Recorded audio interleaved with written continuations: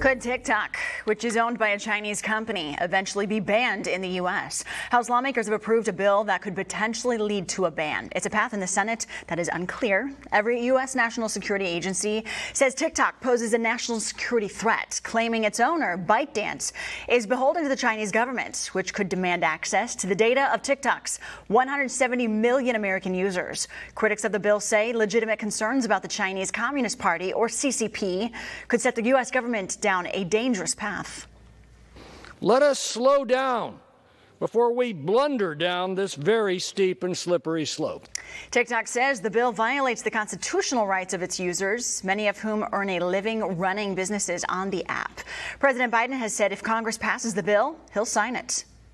All of Iowa's representatives, who are Republican, voted in favor of this bill. That includes Zach Nunn. We asked Representative Nunn if this app is a real threat. It's a direct concern. It's one of those issues that has broad, overwhelming bipartisan support.